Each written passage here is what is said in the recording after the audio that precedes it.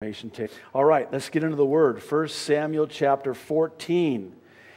I'm going to say it again. I know you're tired of me saying this, but this is a great chapter. Of course, you know when I said that last week, it was the same chapter, so I'm just reiterating it.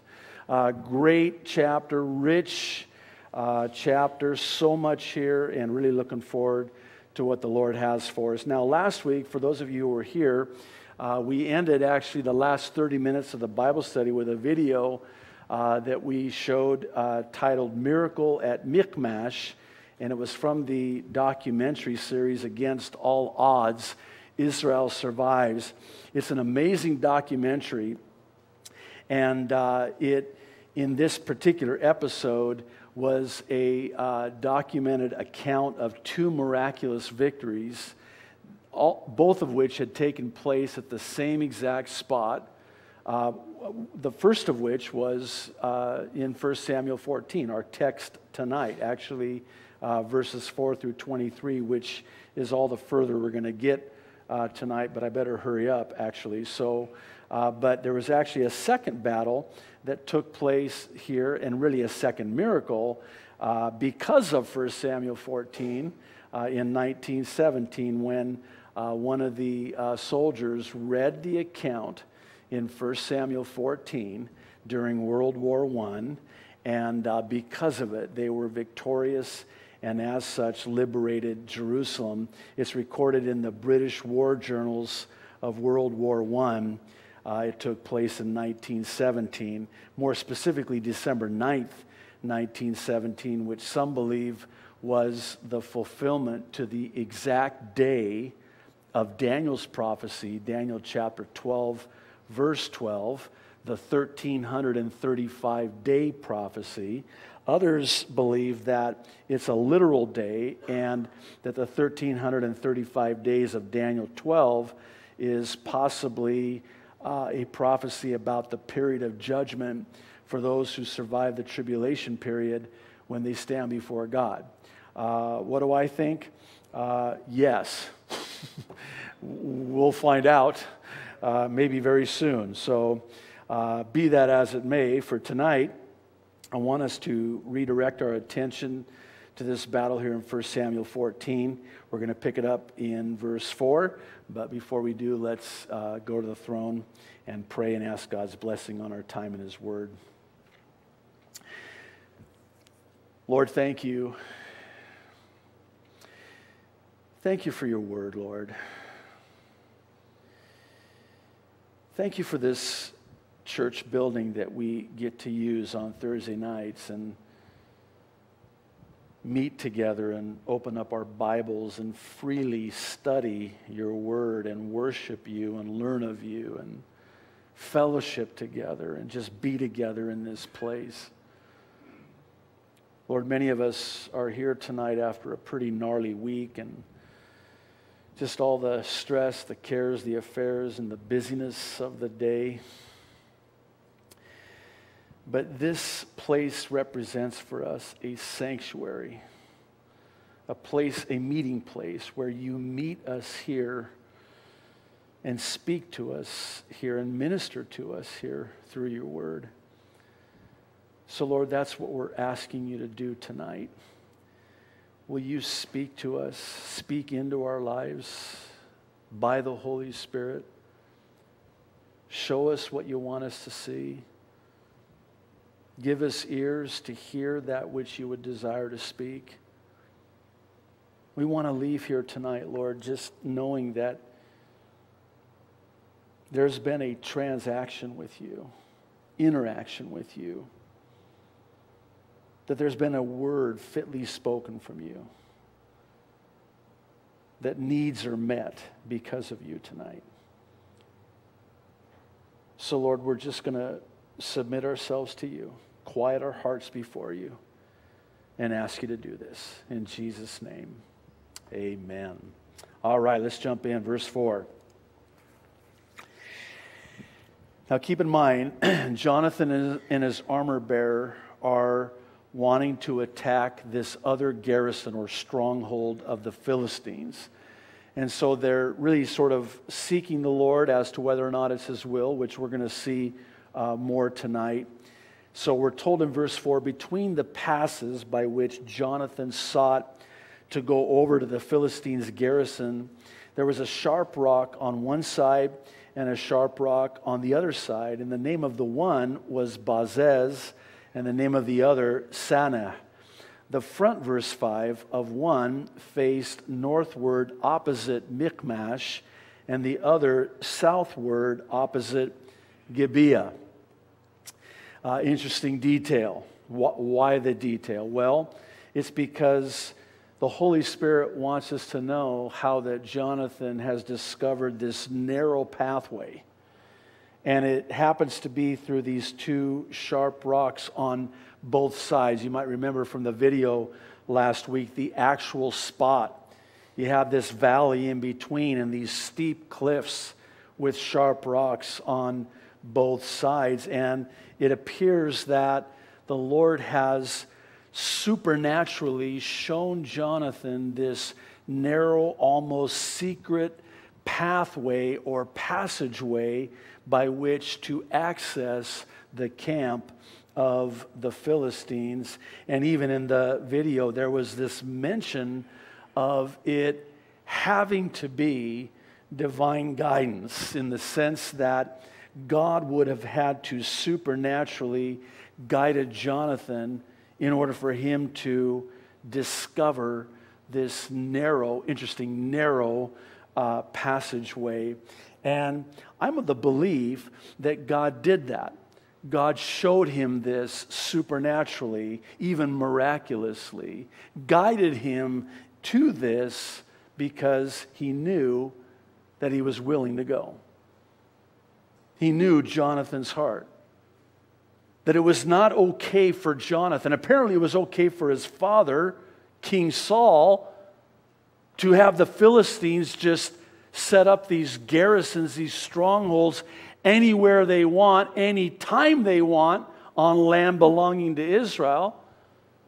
And so it seems that Saul and the Israelites had sort of acquiesced to and sort of resigned themselves to the reality that, they have to be, submitted to the Philistines, especially in light of the fact that their army, we're told, is so massive, so numerous, you can't even count it. The numbers, that of the sands on the seashore. And clearly, the Israelites are outnumbered. We're told that Saul only has 600 men left with him. The others ran and hid. Some even crossed back over the Jordan because they were so afraid of this massive Philistine army. And then here's Jonathan. He only has one guy with him, his armor bearer. Two, Jonathan and his armor bearer, and they're going to take on this massive Philistine army. But what I find very interesting is, because Jonathan was willing to do this, God would direct his steps. Let me explain this.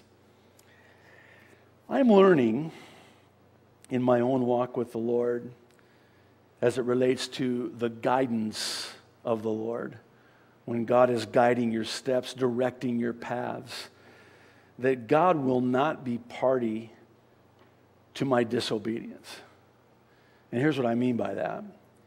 He will and may, out of necessity, withhold guidance he knows I have no intention of following. He will not give me that divine guidance, that direction. He will not direct my steps if he knows that I'm not going to follow his lead. Because to do so would, in effect, mean that he was party to my disobedience. He knows that I'm not going to obey his leading or follow his lead.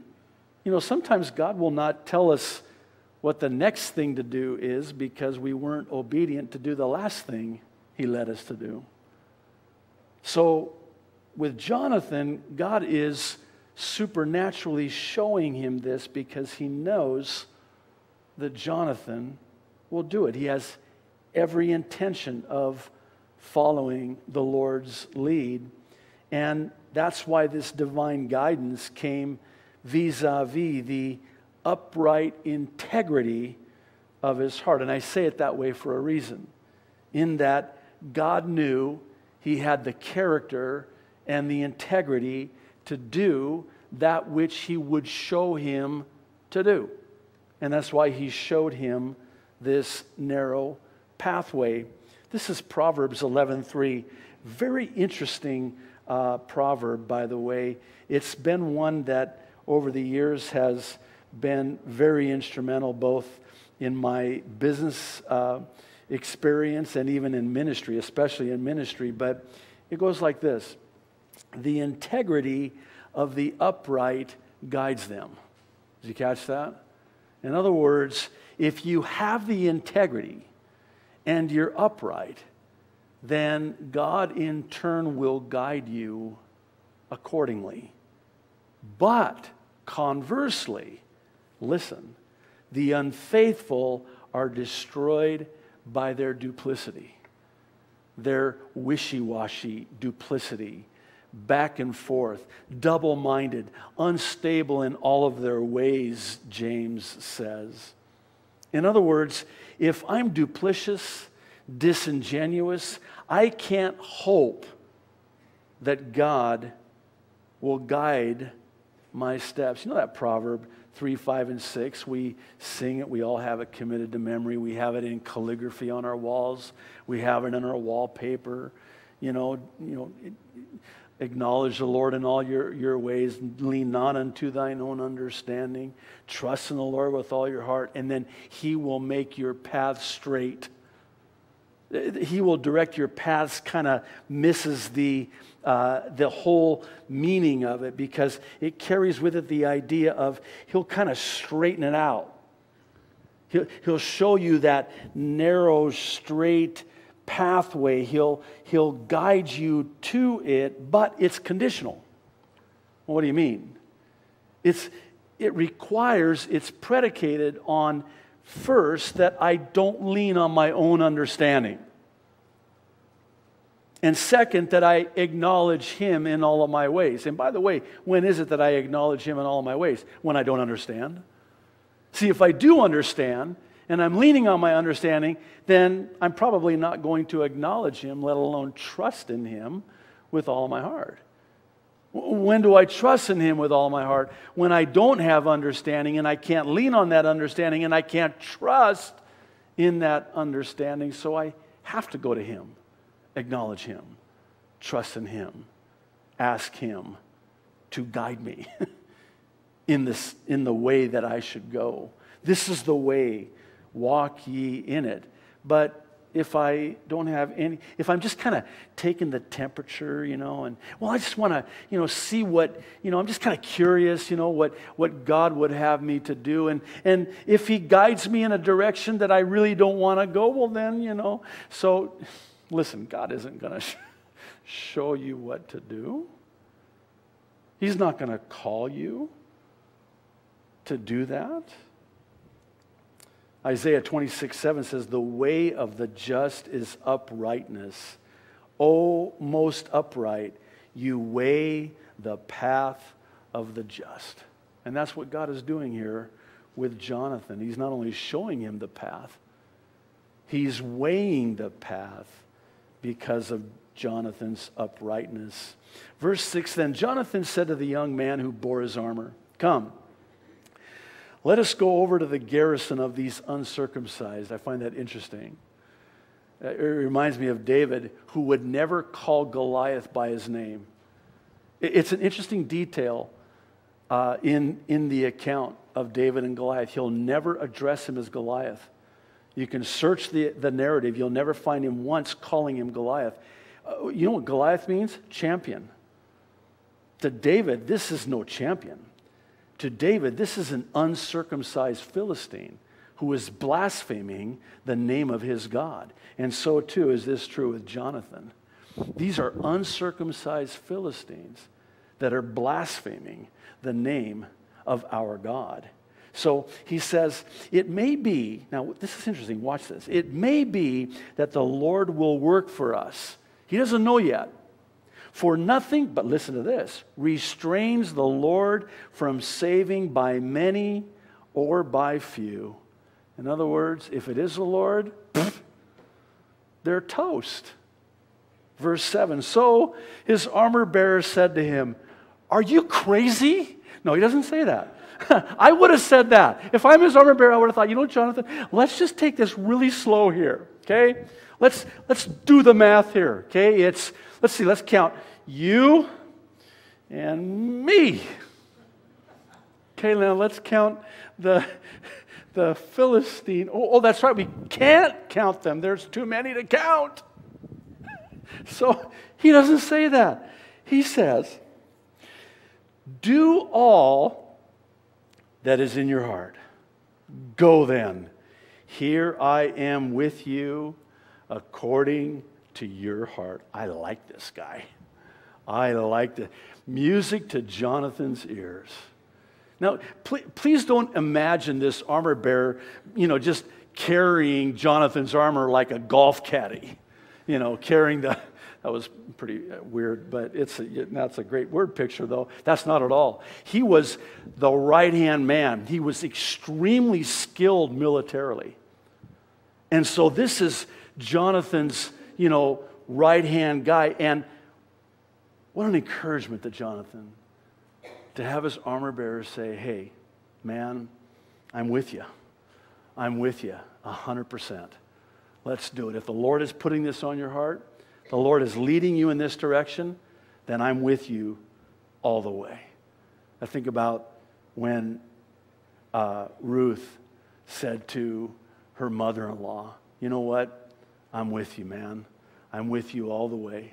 Your God is my God. Most beautiful passage in all of the Bible about the loyalty that she had to her mother-in-law, the loyalty that this armor bearer has for Jonathan and to Jonathan. I think of Esther, who said, if I perish, I perish. And I kind of wonder if this armor bearer is thinking the same thing. You know what?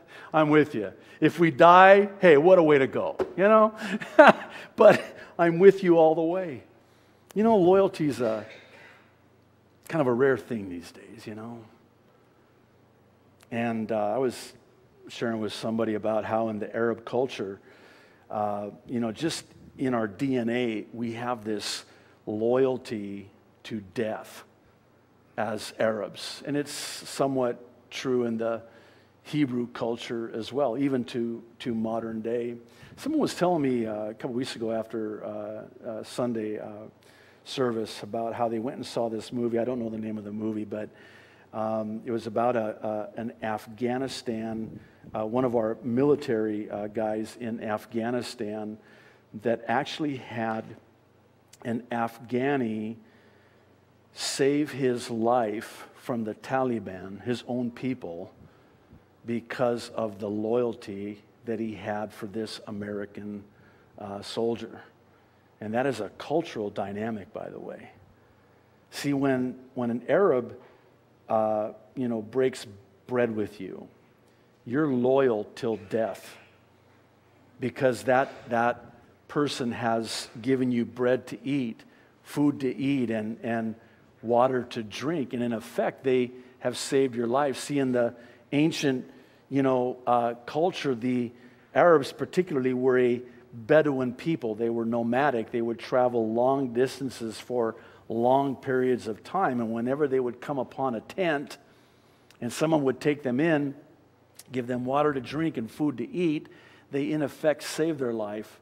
And so now they're loyal till death because you saved my life. See? That's why in the culture today, a covenant is made by breaking bread together. Remember in 1993 when then President Clinton had Arafat and Rabin on the White House lawn signing the Oslo Peace Accords, and all they did was shake hands? It meant absolutely nothing. That's not how they do it. If they would have sat down and broke bread together, that's it. They're loyal till death.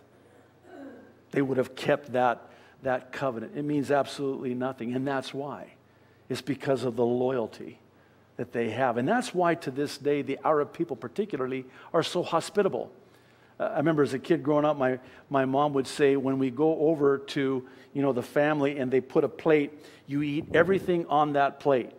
Because if you leave anything on that plate, it is an offense and they get insulted. Like you don't like the food. And so culturally it is, a very great shame to not eat everything that is put in front of you. Does that explains a lot, doesn't it? Right? That's my excuse. So I'm sticking with that one. That's my story. So, but anyway, because it's so cultural. When you eat together, there's this loyalty, this bond that takes place. And here's this armor bearer of Jonathan who has this loyalty, but he's also displaying this remarkable faith.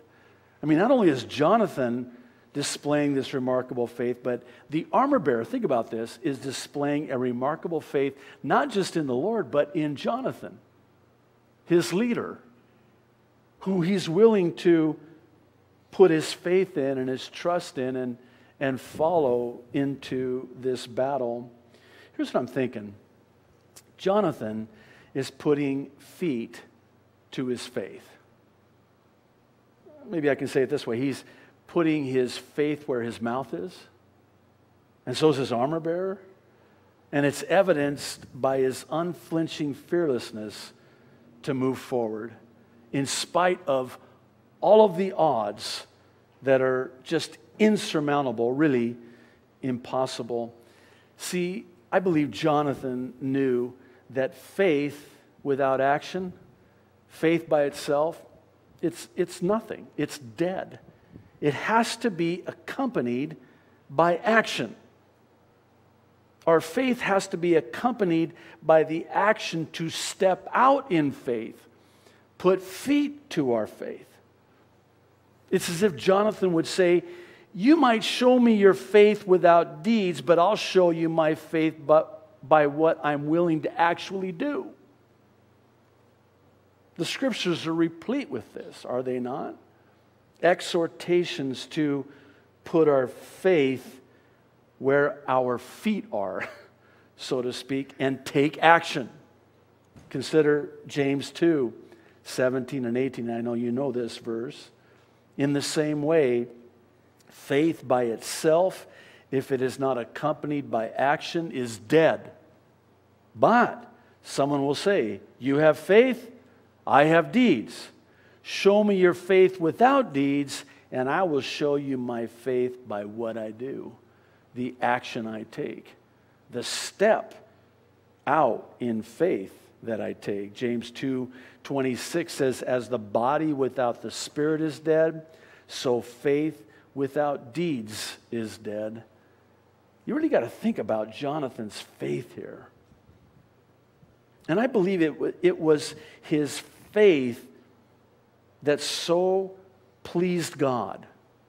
Listen to Hebrews 4:2. For we also have had the gospel preached to us, just as they did, but the message they heard was of no value to them.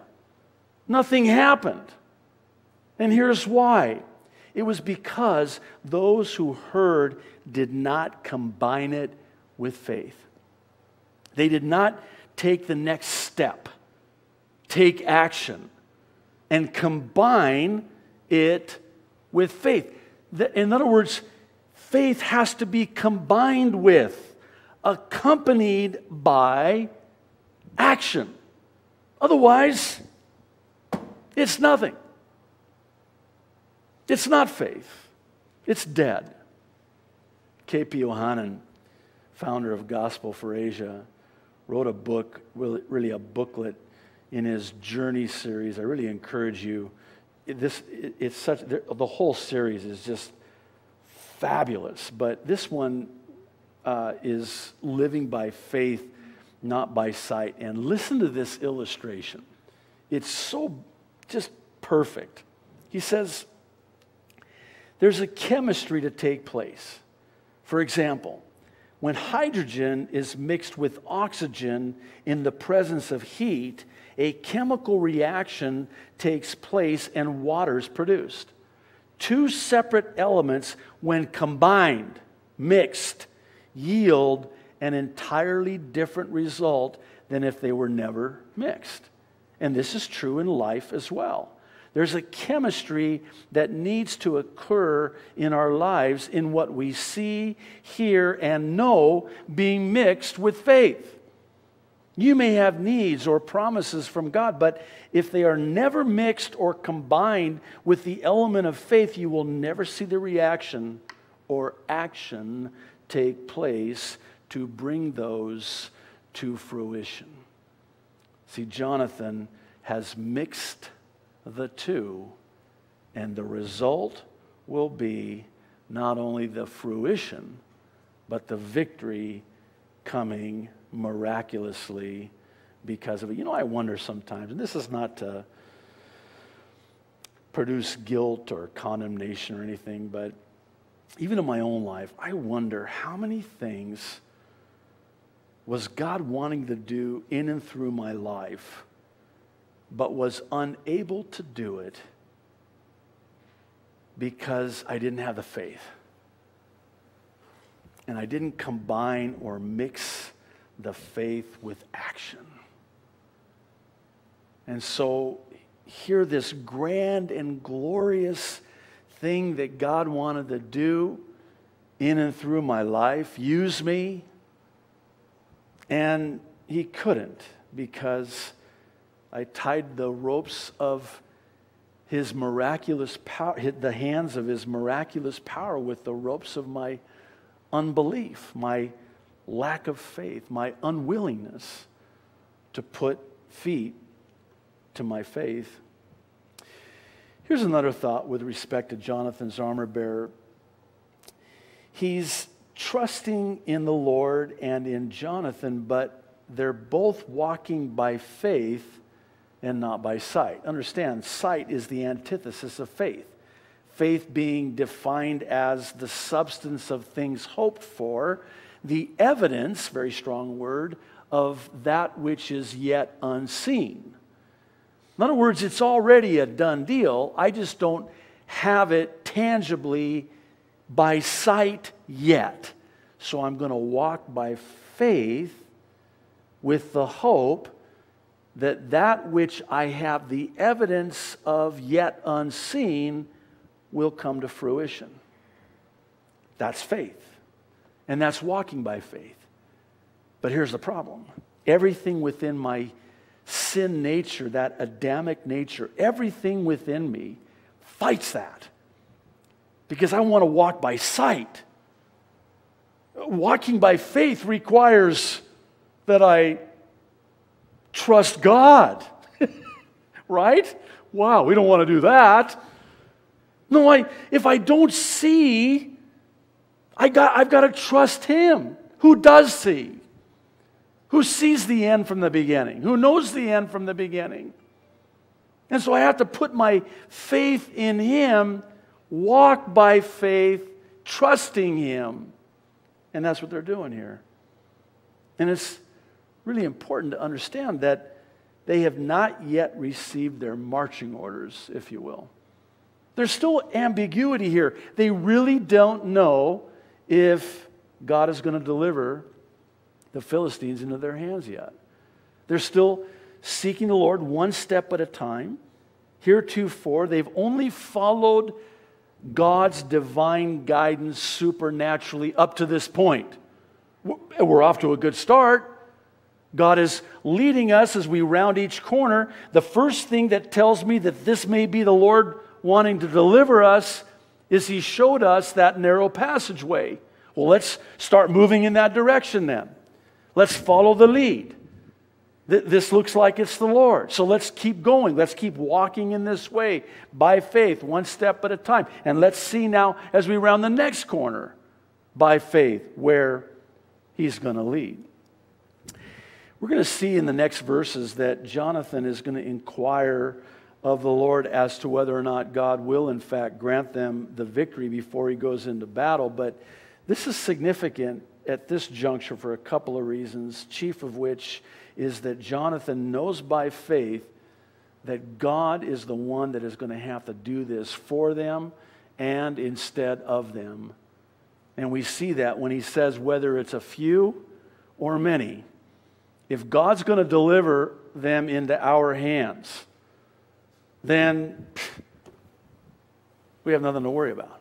In other words, it's not us, my dear loyal armor bearer. This is going to be the Lord. In other words, Jonathan is in no way trusting in his own strength. And make no mistake about it, Jonathan is strong. But he knows that this will not come by might or by power, but by the Spirit, says the Lord. Zechariah 4:6. If this victory is to come, it's going to have to be God. There's no way in and of ourselves, in our own strength, that we could ever hope to have this victory. And here's the thing, and notice this with me. There's not one time where you're going to see Jonathan ask the Lord to bless his plan to attack the Philistines. We do that, don't we? Well, maybe I should just speak for myself. I do that. Okay, you're more spiritual than me.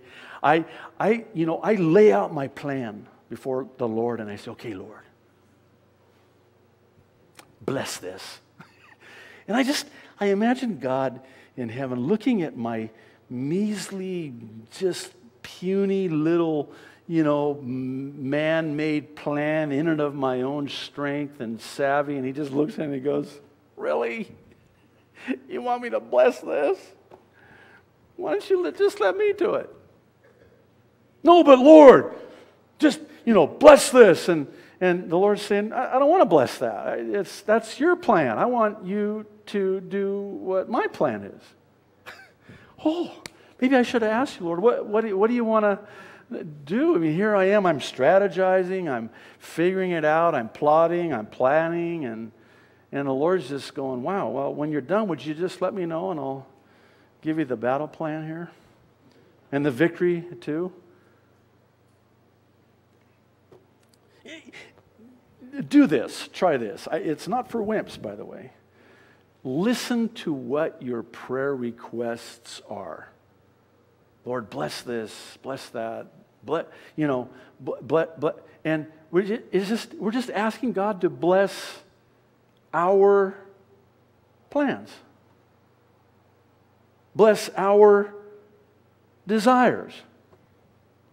Did it ever dawn on us that maybe we need to say, Lord, unless you do this for me instead of me, then you might as well just shoot me now, because this is how it ends. And so he's seeking the Lord. He's seeking the will of the Lord. And I think it's for this reason that God is going to grant Jonathan the victory. He could trust Jonathan with the victory. See, Jonathan knew that God plus one was a majority, in spite of all the odds. And he also knew that God plus one meant the victory. And when he says that whether by few or by many, I think he knows what Deuteronomy chapter 32 verse 30 says. How could one man chase 1,000, or two put 10,000 to flight, unless their rock, and that's capitalized, I'll give you one guess who that is, had sold them, unless the Lord had given them up. In other words, unless the Lord gives up the Philistines and delivers them, there's no other way that two, Jonathan and his armor bearer, can put the multitude, this massive army of the Philistines, to flight, which they're about to do, by the way. This is Romans 8:31. What then shall we say in response to this? If God is for us, who can be against us? Now that's a nice verse. We memorize it, we quote it, we sing it, right? But think about what that really says. if, let's stop right there with that big if word. If God is for us, then who can be against us? Isaiah, speaking of Israel, says, no weapon forged against thee shall prosper. They don't stand a chance. It doesn't matter few or many. That's not what matters. What matters is if God is for you, then nobody can prevail against you or over you. God is for Jonathan. God is for Jonathan. The implication of both these verses in Deuteronomy and then in Romans is that God is looking for the Jonathans. Wouldn't you agree? If God is for me, doesn't that imply that God is looking for Jonathans to be for? To go before and to be for? To be strong on their behalf? Is that not 2 Chronicles 16:9? When the prophet comes to King Asa and warns him on the heels of a miraculous victory against the army of the Ethiopians, 1 million strong. 1 million. And he has the victory, and the prophet goes to him and says, don't let that go to your head. That's a very loose paraphrase, but don't think for a second that you accomplish that victory in and of your own strength.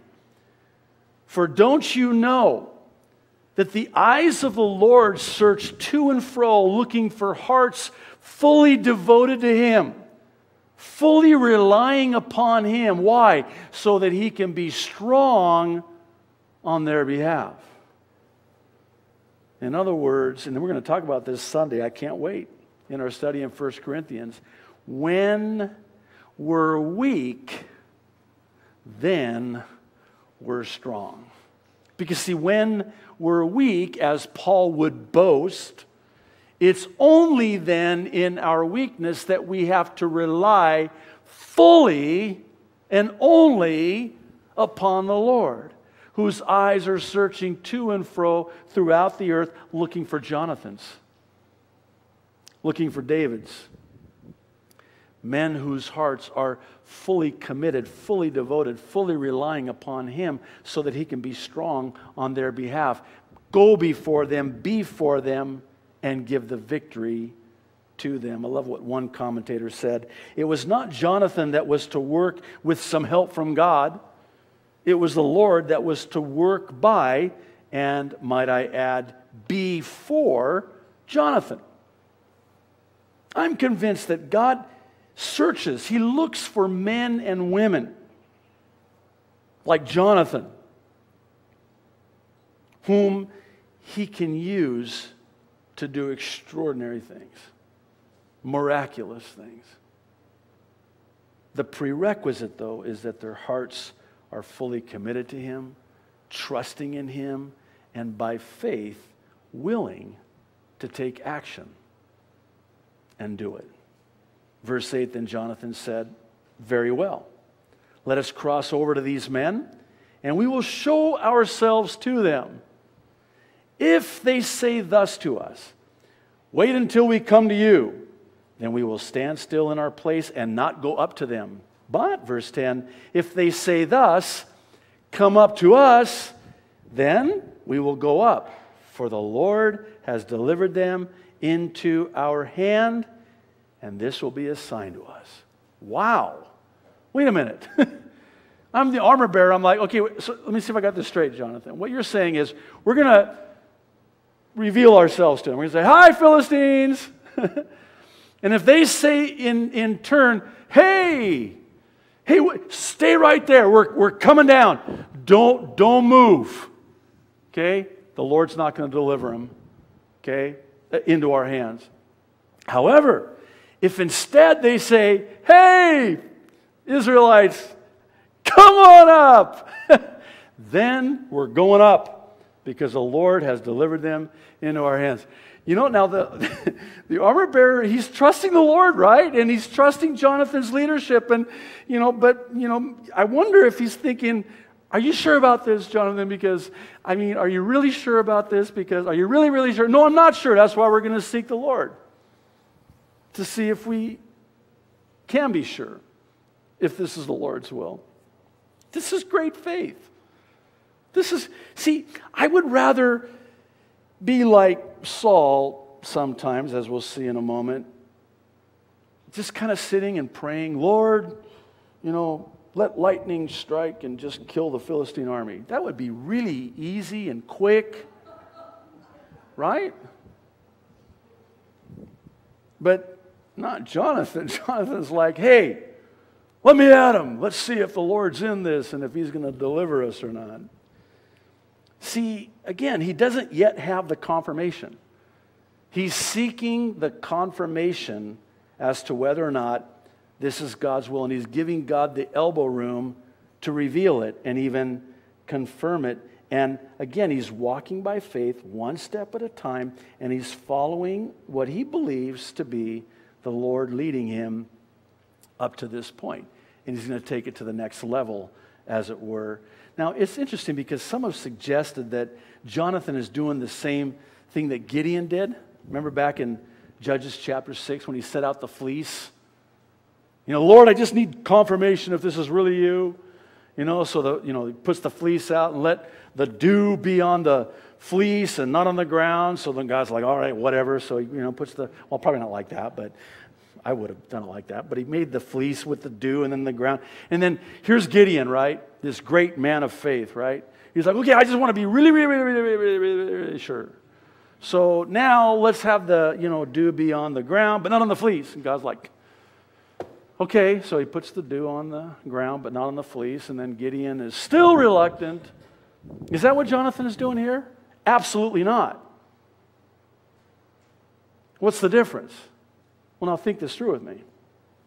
The difference between the two is that Gideon already had the direct command of the Lord to go and deliver the Israelites out of the hands of the Midianites, 135,000 strong. And you know the story, right? He starts off with 32,000 men, and then God says to Gideon, you got way too many guys. And Gideon's response, really? If you'd done the math, 32,000, 135,000, you mean they have too many guys? No, you have too many guys. I got to get you down to like Jonathan and his armor bearer. 2 against, countless. And he gets 300, ends up with 300. See, Gideon already had all the confirmation you need. When God just, appears to you and speaks to you and says, oh, mighty man of valor, I'm going to deliver the Midianites into your hands. That's pretty clear. That's like Red Sea clear, right? You know what I mean by Red Sea clear?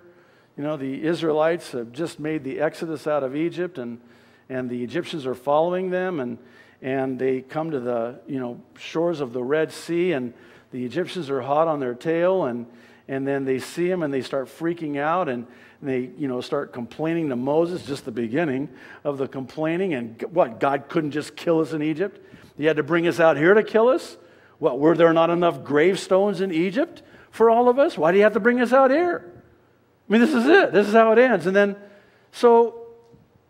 God says, okay, Moses, put your staff, and he parts the Red Sea, and here's dry ground. And if I'm an Israelite, I'm looking at this, and I got the Egyptians behind me, certain death, and God's even got a pillar of fire keeping them from getting to me.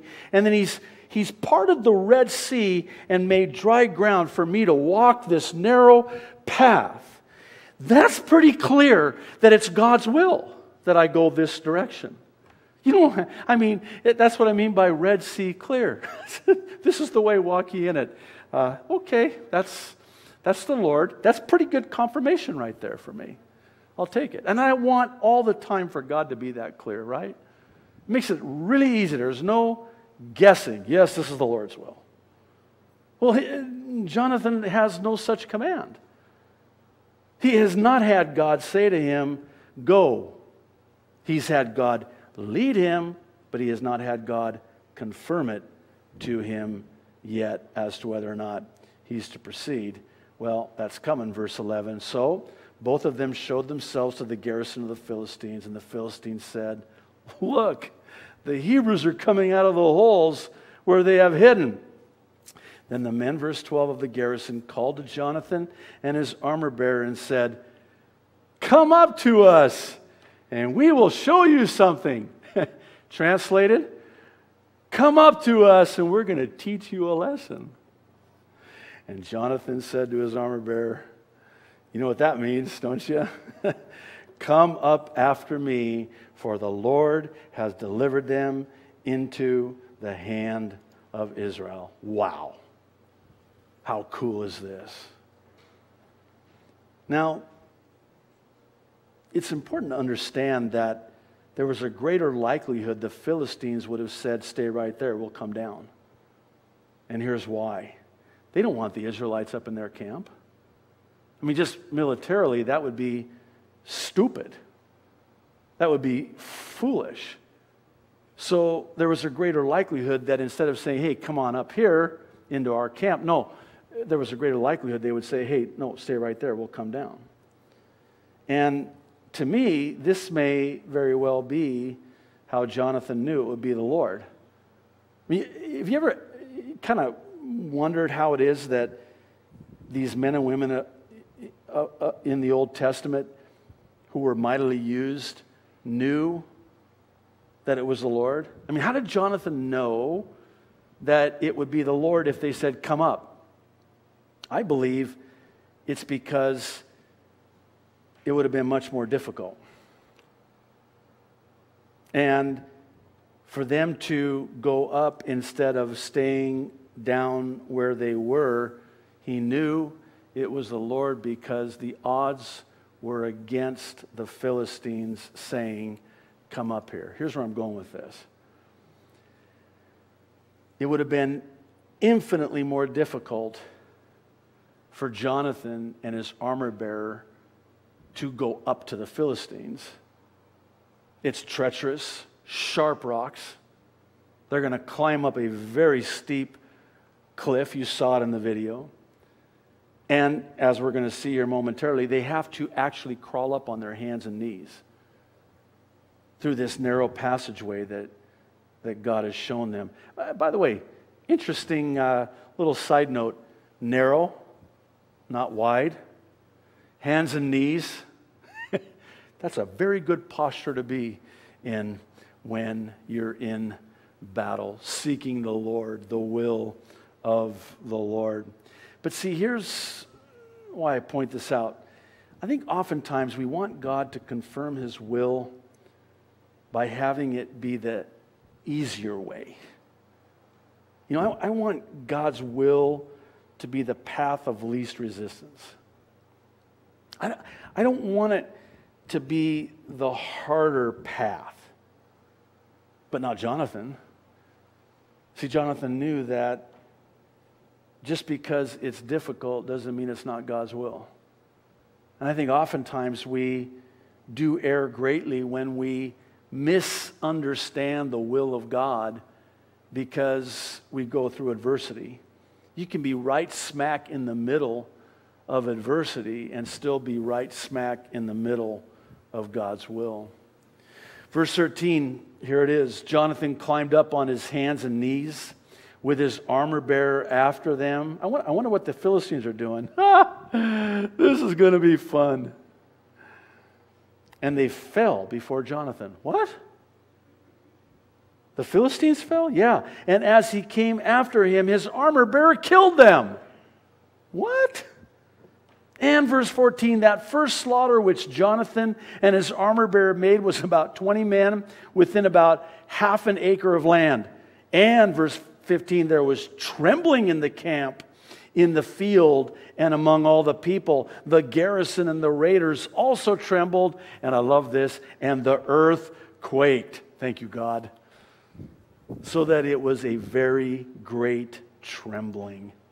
Okay, listen, if there's any doubt that it was the will of the Lord, there's no doubt now. And if there's any doubt as to why this was the will of the Lord, the earthquake sort of puts all of those doubts to rest. And here's why I say that. God was rewarding Jonathan for diligently seeking him and trusting him by faith to deliver them from the Philistines. This is Hebrews 11:6, one of my favorite passages in all of the Bible. Without faith, it is impossible to please God. You know what that means? With faith, it's possible to please God. In other words, God is pleased by our faith. Because anyone who comes to him must believe that he exists and that he rewards those who earnestly seek him. This was God's reward to Jonathan because he was so pleased by Jonathan's faith. Henry Morris says, an earthquake was apparently timed by God in answer to Jonathan's faith, causing enough fear and confusion in the Philistine garrison to enable Jonathan and his armor-bearer to destroy them, partly because the Philistine warriors also began fighting each other. I love it. This is not the only time in Scripture where you see God just bringing this confusion into the camp of the enemy. And so they turn on each other and they actually destroy each other. And this is what happens here. Verse 16, now the watchman of Saul in Gibeah of Benjamin looked, and there was the multitude melting away, and they went here and there. Then, verse 17, Saul said to the people who were with him, now call the roll and see who has gone from us. And when they had called the roll, surprisingly, Jonathan and his armor-bearer were not there.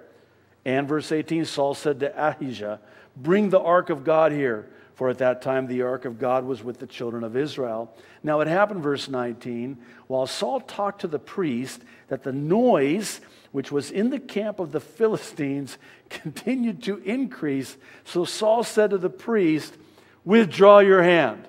Okay, what's going on here? This is really very interesting. I mean, it's almost like the narrative takes us back to, how they, in the storyline, meanwhile, back at the ranch. Well, it's like, we're taken away from the battlefield with Jonathan and his armor bearer. It's kind of like, meanwhile, back under the shade of the pomegranate tree. That's where Saul's been the whole time. The guys are probably, cooling him with the palms, He's eating the pomegranates from the tree, and, and his son is over there, risking his life by faith, trusting God for the victory against the Philistines. And so Saul learns of it by way of the loud noise from the battlefield and the Philistines melting in fear from an attack. So what's his response? Very interesting. He takes a roll call. Who's missing? Somebody went and attacked the Philistines. Who was it? Oh, you have no idea, Saul. It was your son and his armor bearer, man. And I mean, at first glance, you look at this and you think, well, why would he? I mean, you might think, well, that's kind of shrewd. Figure out, who amongst us went out and attacked the Philistines. But that wouldn't give him that much credit. And the reason I say that is because of what he does next. It's even more interesting. He asks for the ark of God to be brought to him. Why? He wants to discern via the Urim and the Thummim, the breastplate, whether or not this was the Lord or not. Whether or not it was God's will if they joined Jonathan and his armor bearer in battle. Now here's the problem with both of these responses on the part of Saul. Outwardly, they appear spiritual. They have the appearance of being spiritual outwardly, but I would suggest that it may be that he's covering his carnality inwardly. And let me explain how I get there. Saul, taking the roll call, finding out who did this without him knowing, It's almost as if he was more concerned about whoever it was that led the attack being the one who takes the credit instead of him. Think about it. This was a shaming. Somebody had the guts to do that which he himself was unwilling to do. Who did this? I should have done. They showed me up. Well, it was your son who had more courage and more faith and more trust than you did. And by the way, this is going to be replayed again with David. For 40 days and 40 nights, he sits not under a pomegranate tree, but under his tent for 40 days and 40 nights. And then here comes David saying, I'm willing to go in and fight this uncircumcised Philistine, when the king himself is unwilling to. This having the ark of God brought to him, again, outwardly it can appear being spiritual. Oh, the king is seeking the Lord. He's having the ark of God, and the priests discern the will of the Lord with the Urim and the Thummim. Hey, let's pray about this. There's a problem. God has already made it very clear that it's his will. Saul, with all due respect, stop praying and get moving. And he has to, not of his own volition, but he has to when we're told that the noise in the camp kept getting louder. Finally he realizes, you know what, we probably ought to go, and it looks like God's giving us the victory. And so he finally acquiesces and leaves the comfort of his pomegranate tree and all the shade that it had provided, and seemingly reluctantly joins the battle now that it looks like the victory is at hand. And that's what we see, and we'll bring the chapter to an end. Verse 20, then Saul, or the study to an end. Then Saul and all the people who were with him assembled, and they went to the battle. And indeed, every man's sword was against his neighbor, and there was very great confusion. Moreover, verse 21, this is interesting. The Hebrews who were with the Philistines before that time, who went up with them into the camp from that surrounding country, they also joined the Israelites who were with Saul and Jonathan. Likewise, verse 22, all the men of Israel who had hidden in the mountains of Ephraim. These are the guys that ran and hid in fear from the Philistine army. It's kind of like you'll forgive the silliness with which I illustrate this, but it's kind of like they come out of hiding and go, what? We're winning? Hurrah, let me out. It's kind of like, really? Don't bother. Just stay there. We don't need you. That's just me.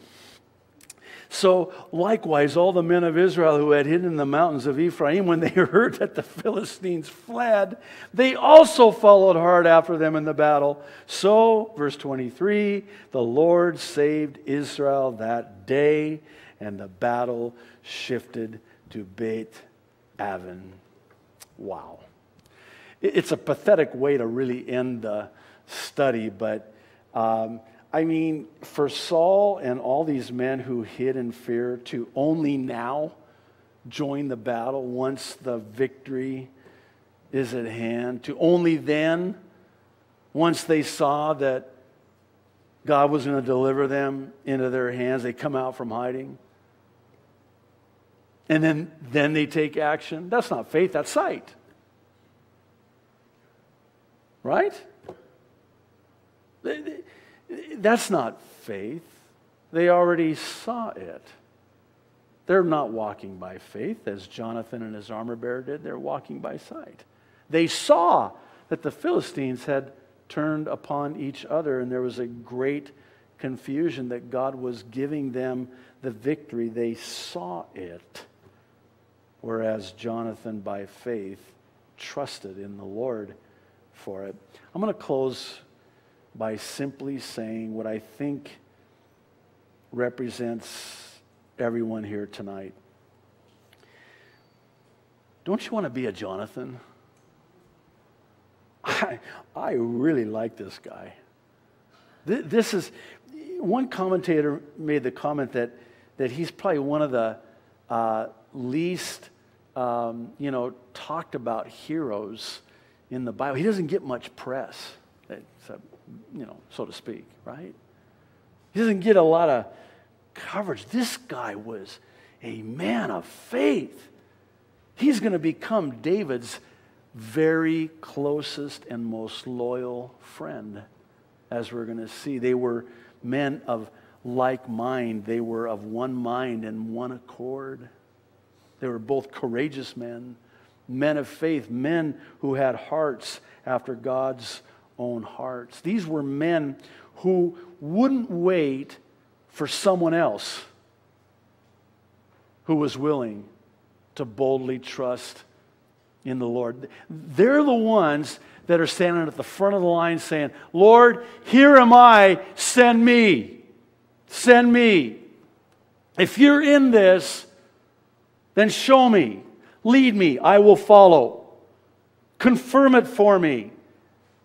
Are you going to give me the victory in this? I have the faith to trust you. I'm willing to take the action, mix it with my faith. Lord, is this you? And I just imagine God waiting to hear that. He's on standby. And He'll do everything and stop at nothing to move on behalf of those who are willing to say, Lord, I trust you. I want to be a Jonathan. I don't want to be the guy that waits for somebody else to, let's not, push this thing. Let's not rush. Let's just kind of hang back and, it's pretty comfortable under this pomegranate tree. Let's just kind of check it out. Let's pray about it. Let's pray about it first. See. Can I will you give me just a couple more minutes? What are you going to say? No, right? Just give me 2 more minutes. I just want to share this with you. I hadn't planned on it, but I was thinking about when the Lord was leading us to leave the comfort of our pomegranate tree on the mainland and come here into this battlefield and to plant this church here. And I remember one time I was sharing with a guy that I just really sensed that, if the Lord is in this, I'm willing to, just follow the lead and just trust Him, and just little things, He'd show me a little narrow passageway, as it were, and just little things. I would see the fingerprints of the Lord, and so I would just keep walking by faith, just trusting Him, and I knew it wasn't going to be easy. It was steep, sharp rocks, high cost of living, most expensive place in the United States of America to possibly live in. And so I knew I had all of these obstacles and the insurmountable odds, and I remember telling this brother, I said, you know what? Like Esther, if I perish, I perish. And my wife was like my armor bearer. She's like, I'm with you. That's why. No, she wasn't that reluctant, actually. But boy, I tell you, we were seeking the Lord, man. We were really seeking the Lord. Here's the thing. I'm so glad I did. Because had I waited, just kind of played it safe. Let's not, rush into anything. And, it's just kind of, then God would have found another Jonathan. And somebody else would be the pastor of this wonderful church. And not me. I can't even imagine that. That's unthinkable to me. Somebody else would have the privilege of being the pastor of this amazing church. God is a rewarder of them that diligently seek Him. He's looking for Jonathans. He's looking for men and women who will simply say, you know what? Here am I. Send me. Listen, what have you got to lose? Live on the edge, man. You'll have the time of your life. You'll hang on for dear life to those sheer, pointy, sharp rocks on both sides, but boldly trusting God, not waiting for somebody else to. And then when you see that it's safe, hey, the victory, this is a sure thing, then send me, here am I, Lord. And it's kind of like the Lord saying, too late. I already sent somebody who was willing to walk by faith. I want to be a Jonathan. I think you do too. Why don't you stand, we'll pray. Oh, Lord, thank you. Thank you so much for this man and his armor bearer, too. It just, Lord, is a much needed reminder for us here tonight how it is that you're looking for men and women like this, that just have that bold confidence in you, that reliance upon you. Lord, thank you for including the details of this battle in the canon of Scripture so that all of these generations later we could learn of it and learn from it. Lord, thank you. Will you take it from here now? Will you begin that process in the power of the Holy Spirit to assimilate this into our lives, apply this to our lives, that we might be men and women of faith, courageous, walking by faith? Lord, thank you. In Jesus' name, amen.